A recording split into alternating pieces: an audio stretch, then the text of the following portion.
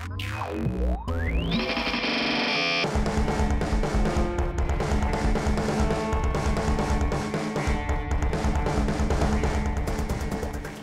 happening, everybody? How y'all making out? How you doing here? Got a fun episode today with drummer-vocalist Adam Kriney of both psych rockers The Golden Grass and southern boogie rockers Rattlesnake. I was able to catch up with The Golden Grass where they opened up for Captain Beyond, who came through town a month or so ago. And being a fan myself of Cactus and Atomic Rooster and Wishbone Ash and a lot of those kind of late 60s, early 70s blues, psych rock bands. The Golden Grass had that in spades and three-part harmonies to boot. So I figured it'd be nice to mix things up and get some melody up in this piece. And unfortunately, I also talked a little bit about the interview that I wasn't able to finish with drummer Bobby Caldwell of Captain Beyond. Got about 10 minutes into that and wasn't able to finish it. So Bobby, if you're listening, we got to finish that bad boy up. In any case, Adam and I get into acclimating to singing while drumming, crazy European gigs on beaches, drum sets finding their owners as opposed to the other way around, pot brownies, psych rock, Captain Beyond, improvisation, all that goodness. So here we go. Without further ado, Adam Kriney, y'all. Crash, bang, boom!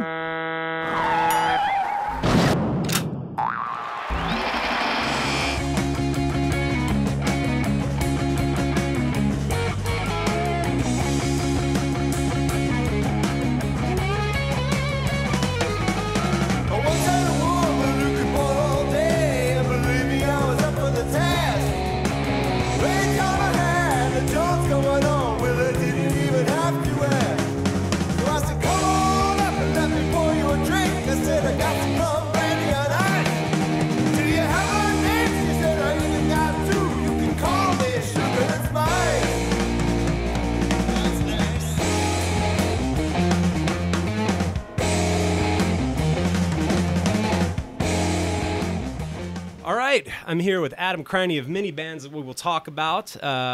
Very interesting last name you got there, man. You were telling me a little bit about that. So there aren't many of you. Yeah, that's right. Kriney. It's Bavarian, which I think had a G at the end. Kreinig, something like that. And then, yeah. So we all have to be related because the bastardized name happened, and then every other Kriney dispersed in America. Probably from, a few descendants. So. Yeah. But I don't really know any of the others that aren't directly related. Yeah.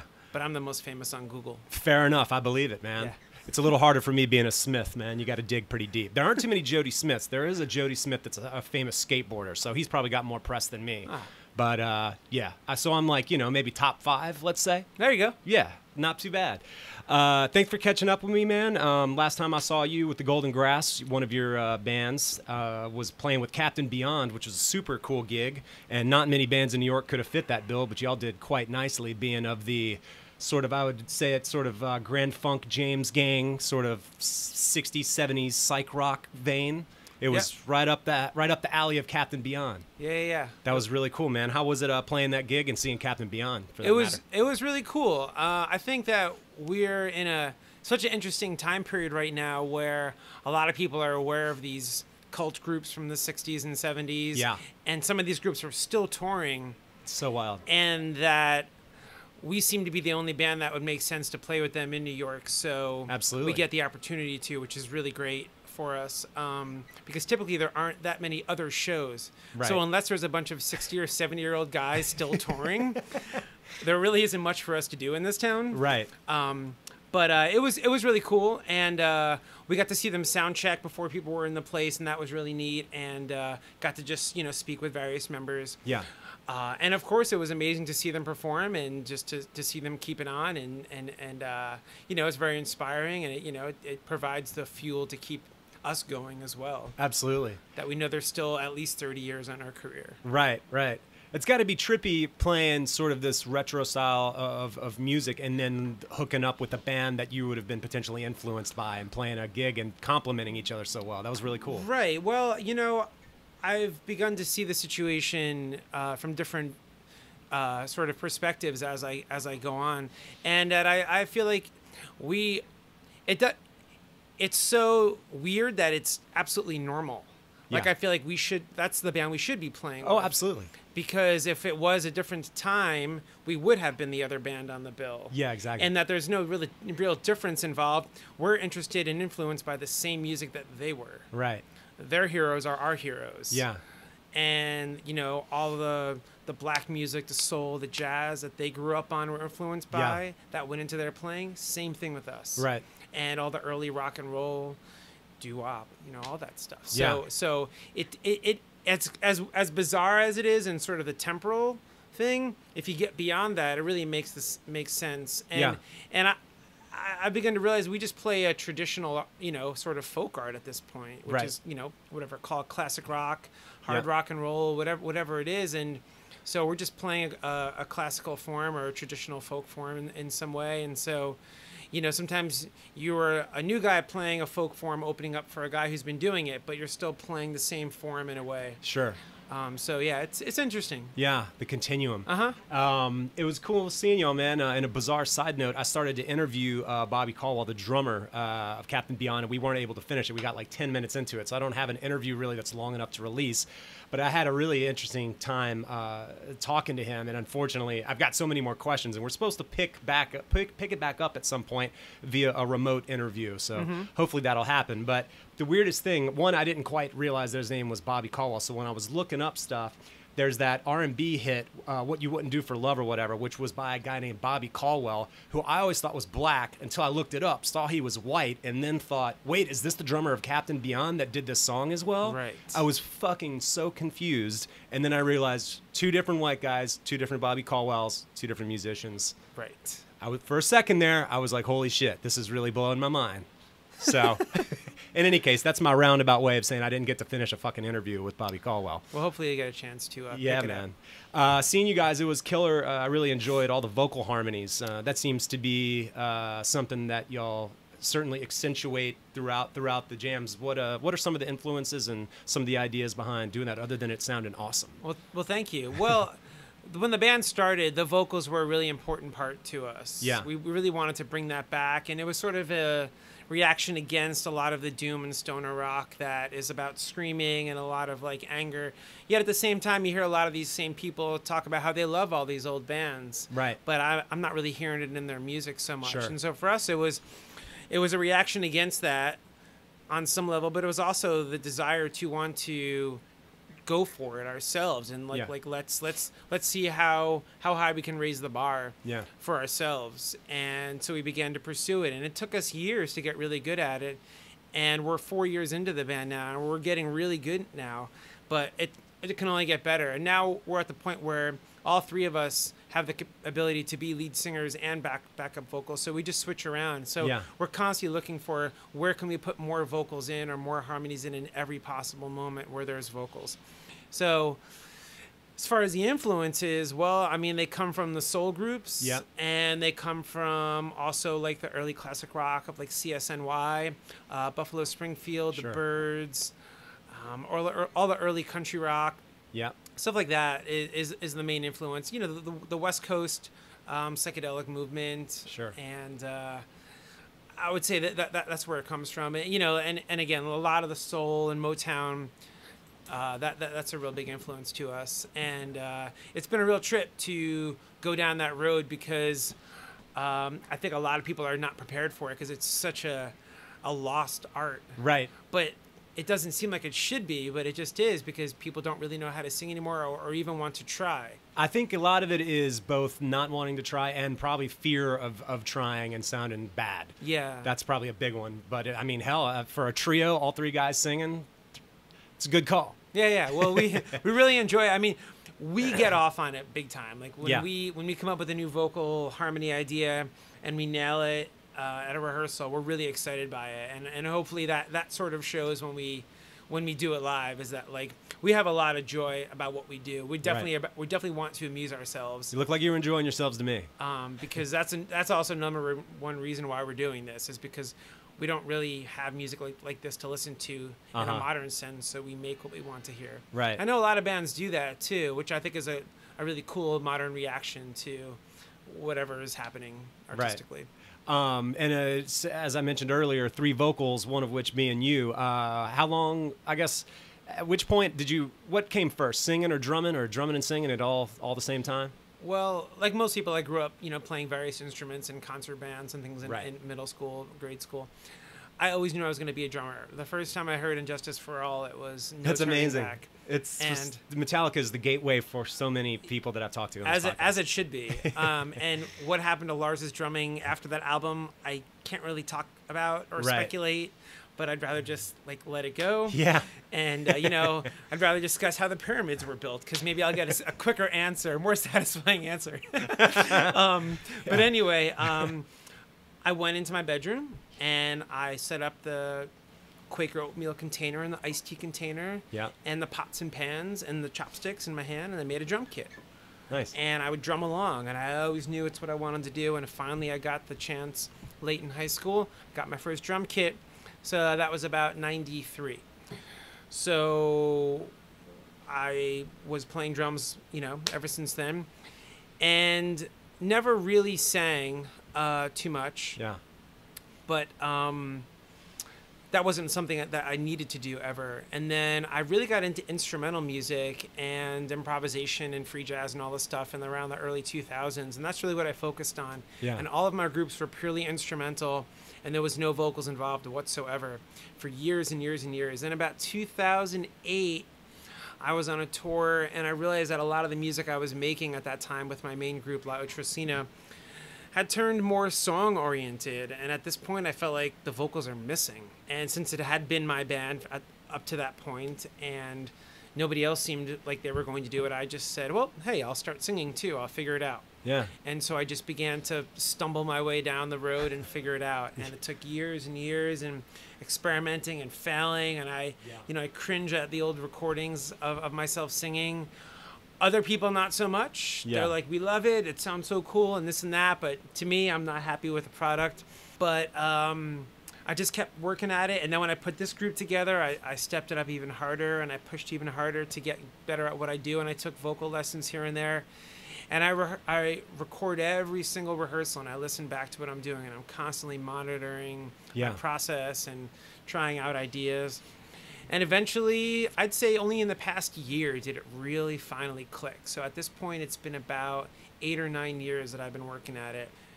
So, that came second, singing. But it's something that now nobody will let me not sing anymore. Everyone's like, sing more, sing all the time. Yeah. We need you to sing here. And I just wish I could play my drums. Right. But I don't get the opportunity anymore because now people know that I can sing. They want me to sing all the time. Or if somebody else in Golden Grass has a lead vocal, they want me to sing harmony to the whole line. And I'm like, really? I just can't play. I just can't groove. Yeah. Because in some ways I have to supplement how I'm playing. I can't maybe do as many fills or be as creative. But whatever. It's cool. Yeah. It definitely has allowed me to up my independence quite a bit. Sure. And not focus on drumming so much so that the drumming could just happen. Right. In an interesting way. Yeah.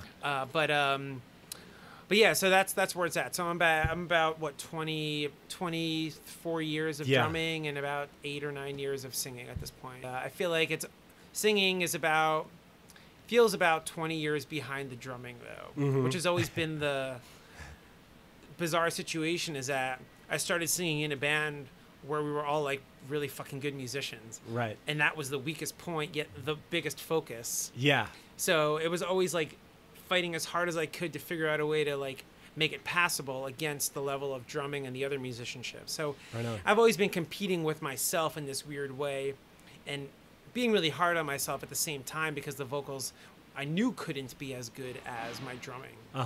So trying to focus on that more and make up for it in some ways. But I finally feel maybe in the past few months that I don't hate my voice anymore, but it really took that long to come to terms with it and just be okay with what I sound like singing.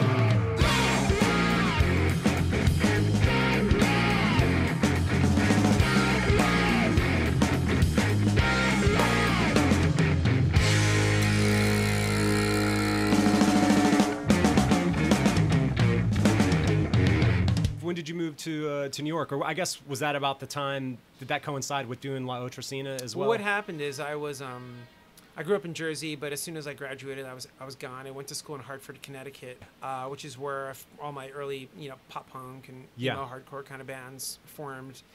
And I would begin to get exposed to other kind of musics there. Like, I went to school, one of my friends then, we're not friends anymore, but it was like Ty Braxton from Battles. And cool. And, and there were lots of people who showed me different types of things there sonically that opened my eyes a little bit. And then a bunch of us moved up to Boston afterwards, and we had kind of a math rock kind of band called the National Blue up there. And then after about 3 or 4 years, I got kicked out of the band for being a not nice person. Oh, yeah? Which I wasn't. It's true. It's true. I got what I deserved. Okay. And I was unceremoniously ejected from Boston by everybody that I knew. Okay. And I landed on my feet very quickly in Brooklyn in 2003 when it was still an interesting place to be. And the only thing I wanted to do was play free jazz. Yeah. And so I found as many people as I could here and had huge jams in my basement of my old loft I lived in, and just immersed myself in improvisation, forgot about rock and roll or anything else, and just dove into a whole new world sonically.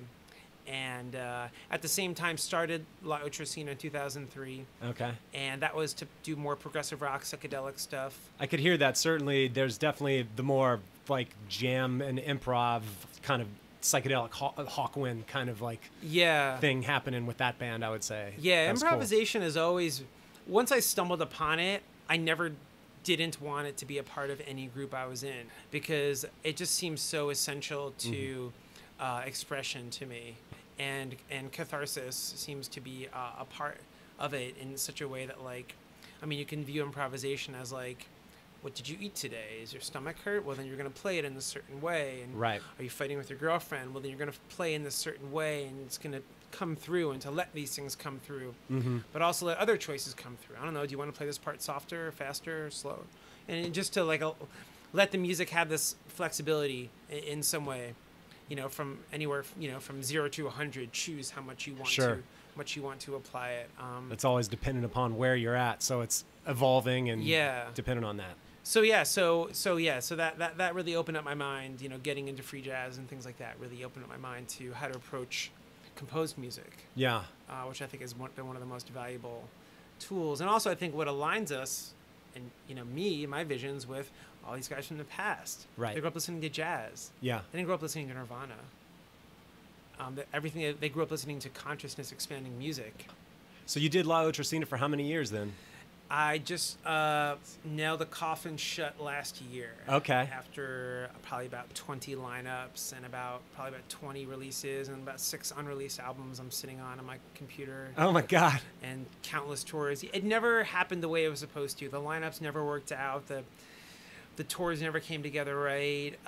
We never got noticed until we had a very good lineup, but the wrong vibe between band members. And we did get to go to Europe for 2 months and do a massive 47-day, 18-country tour. No way. Yeah, in 2012.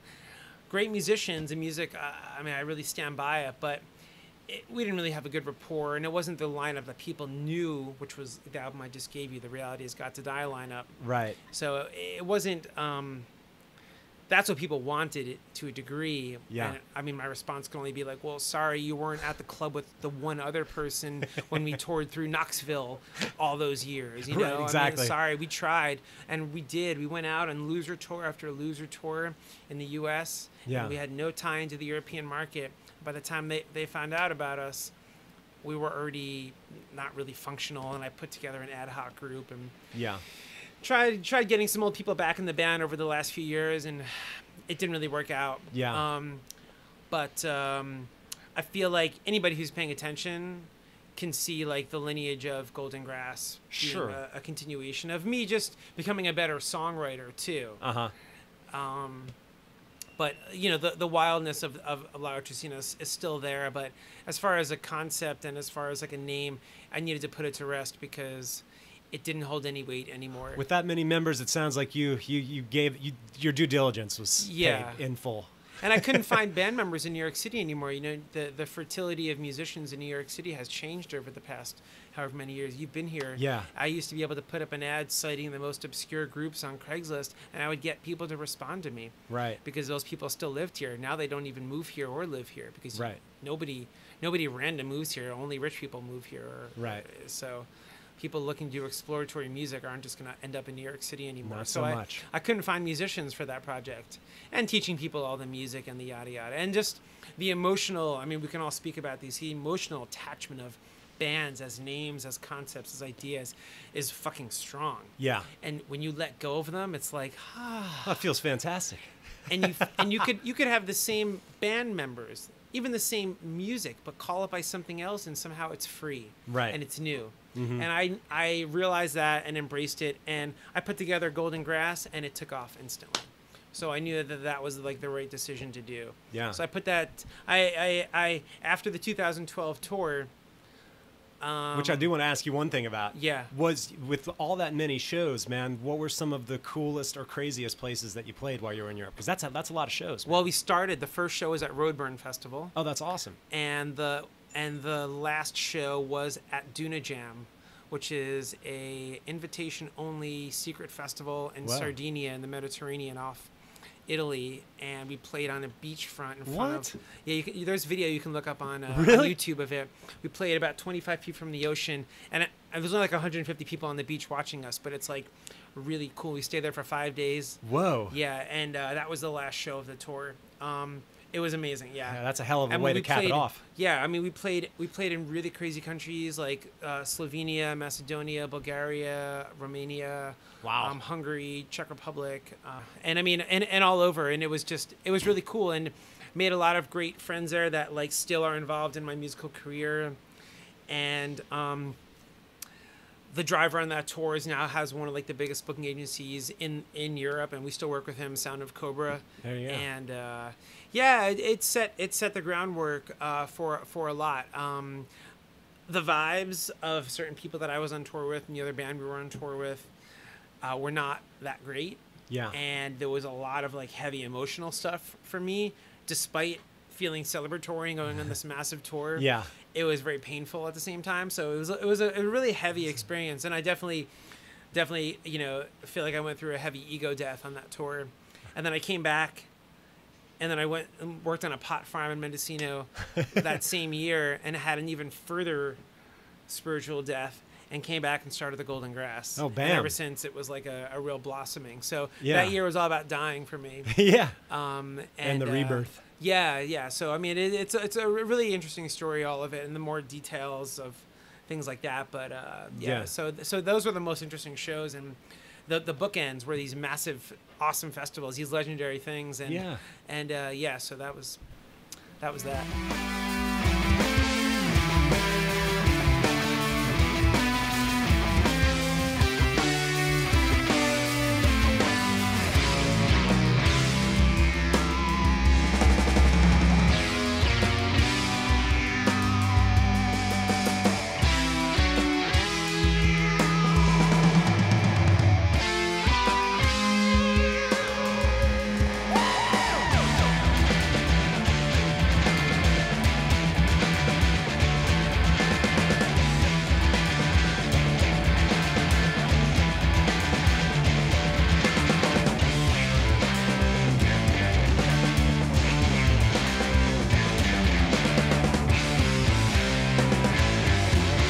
Come across the guys that inevitably formed, I guess, the Golden Grass? Michael is the guitar player and singer and songwriter with me, and he had a band called Whipping Crane in the area, and they were like kind of like a hard rock boogie bluesy band. Yeah. They never really took off. I saw what they were always trying to do, but never were able to do. And I think he had finally gone inactive, unable to find the right players. Yeah. And he was around, and I always knew he was around. And, well, this is the story. Basically, when I was on the pod farm, I knew I would have lots of time to kill. Yeah. So I brought all these old recordings I had made from years prior that I had never gotten through, like rehearsal tapes. And so I was listening to one night, really stoned on some pot oatmeal I had made. And I was listening to a rehearsal tape for a band that he had auditioned for. And we ultimately passed on using him. But I listened to the tape and I was like, this is fucking great. What the fuck am I listening to? And I realized it was with him. I'm like, wow, we passed on him. He's pretty good. Like, this is strange. And I said, yeah, I guess he wasn't right for what we ended up doing with that project, Yeah. which ultimately failed. Yeah. But I should give him a call when I get back. I got some new ideas brewing. Yeah. And I did. And I called him when I got back, and we got together New Year's Day, 2012-13, like that day, and the rest is history. Yeah. That's awesome. Yep. Now, I know you were talking about doing you got a tour coming up with Golden Grass. That's right. Tell me a little bit about that and the subsequent things that you have lined up. The insane timeline. Yeah. Tell me the zero timeline room here, please. for error. Okay, so basically, we haven't toured the States in years because once we found our niche in Europe, we just toured there because it's really hard to make things happen in the U.S. and have consistency and et cetera. And we were being received well. Our records were coming out over there, and we didn't really get any offers from any booking agencies or otherwise here. So we're like, Right. well, we'll keep it to local shows, regional shows.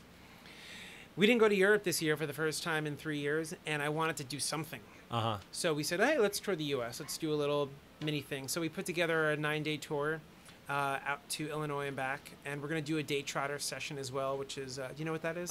It's a company in Moline, or well, not Moline, in the Quad Cities of Illinois and Iowa, and they record bands and videotape them online doing 3 songs. And then they stream it on their site, and they, it's kind of like a stop in, maybe do an interview or something like that. And a lot of big indie bands have toured through and done it, so it's got a really cool thing going on. And basically, we're going to be touring our entire new album, which is what you saw at Captain Beyond. Half of that show was the first time we ever played those songs live, by the way. Oh, cool. So all of this stuff is very new, very fresh, and we're going to tour the hell out of it for 2 weeks. Play it every night and take these songs to the absolute limit of what they can be. Yeah. And immediately come back home, go into the studio and record them and mix them over a 2-week period. Okay. And send the files overseas and hopefully see this out in the springtime of 2018 back in Europe for another tour. Yeah. So that's the timeline we're looking at. A lot of elements need to fall in line. Yeah, but I have no doubt. No kink in the chain. It's all about, just projecting like zero problems and, manifesting the output that you want and, focus. And we're all really well rehearsed, and we just have a clear idea of how it's all coming together. And I'm working super hard every time I get home. I'm on the computer making every little bit fall into place. And I think it's going to work out great, and we've never been happier with the material we're working on right now, so I think it's going to be real sweet. Killer. I look forward to hearing it, man. One last thing. I'm sitting here looking at this cool drum set that I saw you play at the Captain Beyond gig. Thought it sounded great. It's an old Ludwig kit. And you have an interesting story about how you acquired it that might be good to tell the folks. Well, I was looking for a drum kit and found a guy selling drums on Craigslist. Had a bunch of kits, but nothing that met my specific sizes or price range. And he followed up with me again a few weeks later. I didn't have the money, and he kept pushing, and he kept texting me and calling me and begging me to come over to his house and see his drum kits. So finally I did, even though I didn't have the money. And he showed me a kit that I couldn't even play because it was in his apartment in Greenpoint. So I just looked at it, and it looked cool, but I really couldn't tell how it was going to sound.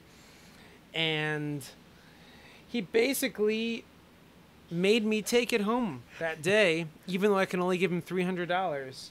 And he let me pay the rest of it off and trusted me enough to do so. And of course I did, honorably. Sounds like quite a nice guy. Yeah, but it was a very interesting experience in terms of the kit really seeking me out. Yeah. And coming after me. And it's very rare that you'd have somebody trust you to just pay them off. Right. Total stranger in New York City. Oh, that's almost unheard of.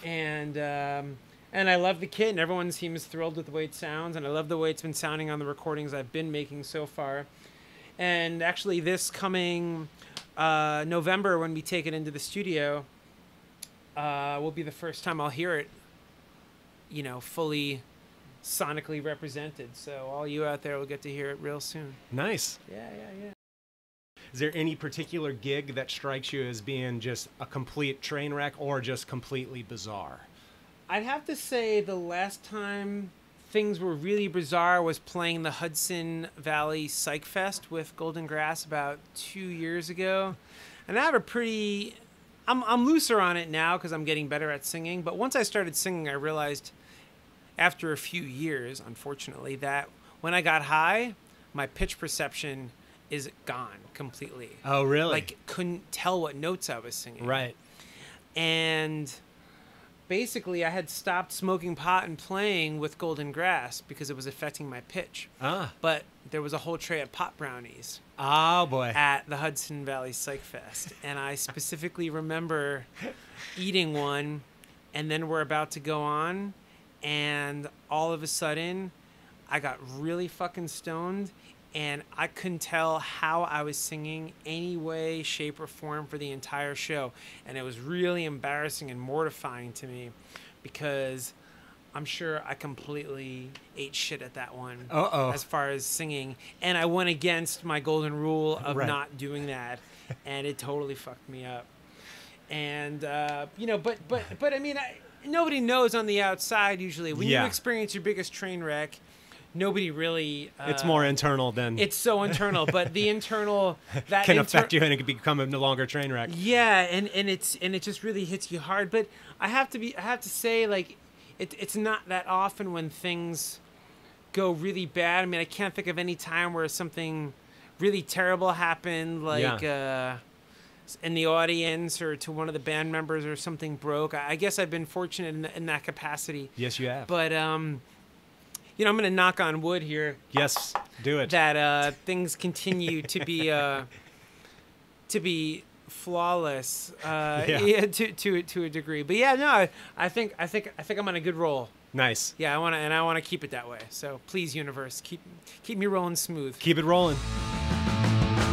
I was a son of a wicked man when I was born. He up and ran.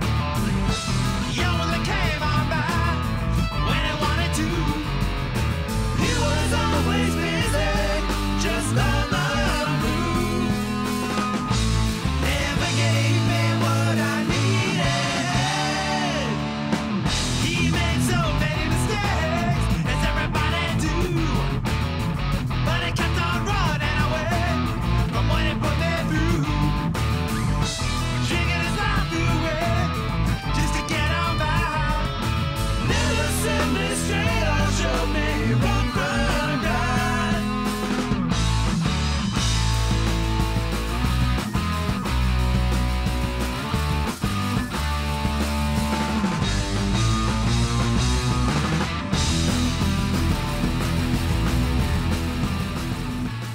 Another band of yours, Rattlesnake. Yeah. More on the boogie southern rock guitarmony thing happening. Right. Yeah. I dig it. It's really cool. Tell me a little bit about this band. Well, this one has taken a little bit longer than I thought to get off the ground. There were some lineup issues early on, and it was tough to find a bass player. But we finally began to gig out in May of this year, and we played a few shows locally. And we're basically writing as much as we can, and just trying to expand our repertoire and see what we come up with. And we've got a initial batch of songs, but I just want us to keep working, keep writing, and keep getting good. If we haven't gotten any offers from labels, we issued a demo, and we're happy with it. But no labels have really stepped up to want to do more. So we're just going to keep writing and keep having fun and just let the process unfold. Yeah. And our next big gig is in New York, late October, opening up for Manila Road. I don't know. And they're like an old school metal band from the early 80s. It's actually their 40th anniversary tour. Whoa. Yeah.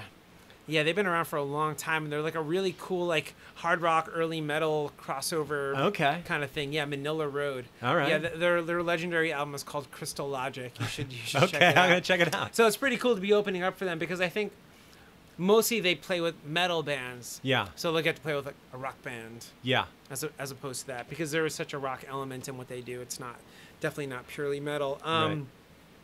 And yeah, so for this group, it was more about exploring different musicians and a little bit of a different sonic palette, a little bit of a more straightforward push as opposed to a jazzier element, which is in Golden Grass. Right.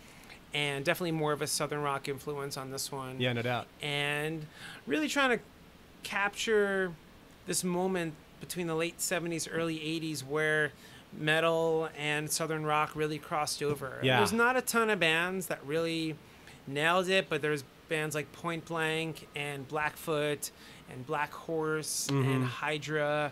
If I can name a few, Molly Hatchet. Molly Hatchet, sure. Yeah, man. But it's not like a super popular meeting point. Yeah. But the bands that nailed it, it's so mind blowing what they came up with. And Definitely. for me, it's about exploring that realm some more in a way. Yeah, I mean, I think even in the early 70s, like with Atomic Rooster or Cactus or some of those bands, that was like blues-based stuff with maybe some Southern, slide guitar playing at times or whatever and some shit like that. But real kind of hard driving, drumming, killer drumming in both of those bands. Wishbone Ash was another one that had some real cool shit. Absolutely. Wishbone Ash is definitely an influence. Yeah, and had the guitar minis as well to boot. Yeah. That's killer, man.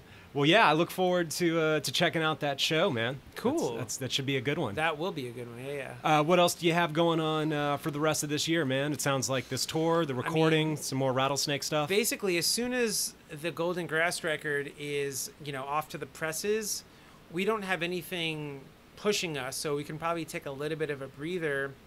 And I am looking forward to completing a bunch of records I have sitting on a hard drive that just need to be mixed and maybe vocals added. Right. And getting out a lot of old material that's just been sitting around. I have a label too called In For The Kill Records. Okay. And just issuing all this old stuff, getting it up online on Bandcamp and getting it out to the world. And then the last musician that I played in La Utricina with, a multi-instrumentalist named Ian Anderson, he lives in Scranton. We have a new group that we are going to record an album together. It's definitely going to be in the heavy prog territory, more along the lines of classic stuff like Magma and Goblin. Right. So really heavy and dark and mean prog stuff. Cool. Instrumental, probably most likely. There might be some vocals. So yeah. And we're just going to record all the instruments ourselves and just try to do it all in a weekend and just construct everything sort of halfway on the spot and just build things up and do overdubs and do it all ourselves. And this project is going to be called Electric Storm. Okay. Yeah.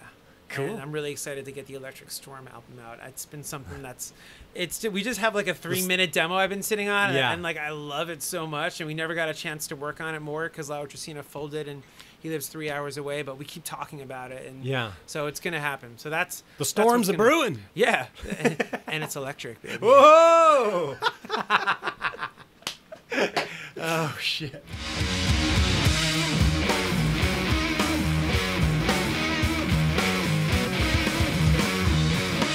Thanks for tuning in as always, and be on the lookout for both the Golden Grass and Rattlesnake coming to a town near you. Thanks, Adam, and thank you, the listener. Subscribe on iTunes if you haven't already. That shit's free. It don't cost you nothing.